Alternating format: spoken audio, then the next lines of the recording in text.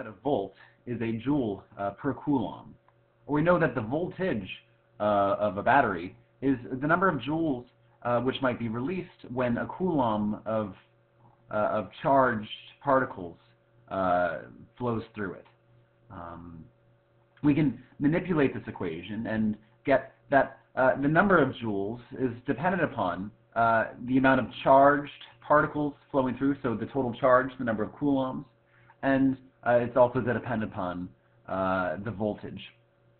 So that we see that joules, or energy, electrical energy, is equal to the number of coulombs times the volts of that battery. Now, I'll remind you, that a coulomb is a unit of charge. One electron has a charge of 1.60 times 10 to the negative 19 coulombs.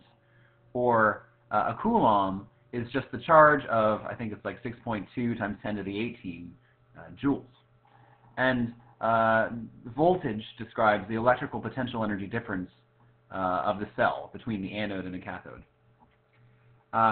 We've seen previously that if you were dealing with a waterfall and you wanted to harness the energy of that waterfall, the amount of energy that you harness would be dependent upon both the height from which that water falls and also would be dependent upon the amount of water that falls. So if you were to double the height and hence double the potential energy change of the water through that waterfall, you would double the amount of energy harnessed. Because the water, as it falls further, it builds up in kinetic energy, and then that greater amount of kinetic energy is transferred to the turbine. Or if you had twice as much water flowing through, you should be able to harness twice as much energy. Now, just as with the waterfall, the electrical energy of our battery is dependent upon the amount that flows through. So here, the total number of electrons and hence the total charge that flows through, the coulombs, which is like the amount of water that flows through, and it's also dependent upon the voltage of it, which describes the electrical potential energy difference. So essentially, it's like the height of the water falling. Now, we can take this equation, electrical energy is equal to coulombs times volts, and we can build another equation from that, which is shown at the bottom here. But before I go into that, I'd like to introduce Faraday's constant, F. Now, Faraday's constant is just the charge of 1 mole of electrons. So it's 96,500 coulombs per mole of electrons, or we'll also see that it's 96,500 joules per volt mole of electrons as well. Now, F, Faraday's constant, is the charge of 1 mole of electrons. So if we wanted to know the total charge, we would just multiply n, the number of moles, by the amount of charge per mole. So this would give us the number of coulombs transferred.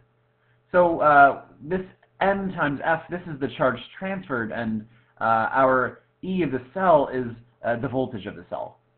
We saw that electrical energy up top was equal to the charge times the voltage. So here, the electrical energy is equal to the charge and F times the voltage, E. Now, this electrical energy, which can also be interpreted as work if we have 100% efficiency, this should, I guess, be equal to up to a certain amount of energy. Ultimately, we'll see that as the battery runs, the voltage of the cell changes. It usually will get closer and closer to 0. And so, ultimately, as E is decreasing, our amount of energy that we would have expected to get should be decreasing as well. And yet, for now, let's just consider that this electrical energy that we get is equal to the maximum amount of energy. And this amount of energy is the change in the free energy. So that we can take this as being delta G is equal to negative NFE of the cell. And we can also write that delta G standard. So at 25 degrees Celsius and having 1 molar concentrations of the compounds and 1 atmospheric pressure is equal to negative NFE standard of the cell. You'll note that in this equation, if you have a positive E cell and you multiply by this negative, you get a negative delta G, which should make sense. We've said that having positive E cells means that we have a spontaneous process, and we know that having negative delta G standard is also spontaneous. So this is a central equation, and don't forget, I guess, that N is the number of moles of electrons, and F is Faraday's constant, 96,500 joules per volt mole for this equation, although it can also be coulombs per mole of electrons. And we can manipulate this equation. We've seen previously that delta G standard is equal to negative RT ln of K, so substitute delta G standard for that, or that for delta G standard. So we get this equation, which can be manipulated to give the following. And you'll see here that R is a constant, 8.31 joules per Kelvin mole. Temperature is in Kelvin, constant, especially if we're at standard conditions. Faraday's constant is a constant. All these constants, together they give us 0.0257.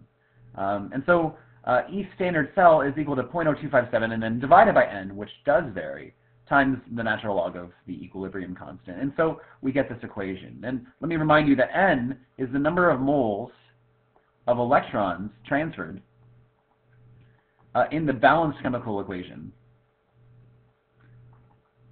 So it's not the number of total moles transferred, but in the number of moles in the balanced chemical equation. Balanced equation. Okay. Now, you can also reinterpret this to give log of K as well, although this is not used as frequently. We'll use this often.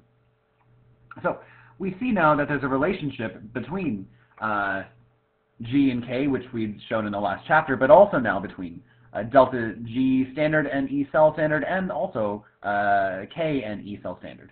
These are all related to each other using all three equations. And we can kind of just talk about the signs of all these things. If we have a negative delta G, we know the reaction is spontaneous. We know that K should be greater than 1.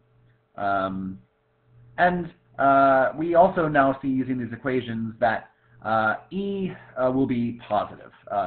Having a spontaneous process, we have a positive E cell. All of these things favor the formation of products. And at the bottom here, having a positive delta G, non-spontaneous reaction, we should not get as much product, and we'll have more reactant left over. So K is going to be less than 1, and we'll have a negative E value. So that favors the formation of reactants. And then finally, if we're delta G is equal to 0, we're at equilibrium, K is about equal to 1, and E is about equal to 0. Which you can test all these things by plugging into those equations if you like. Thank you for watching, guys.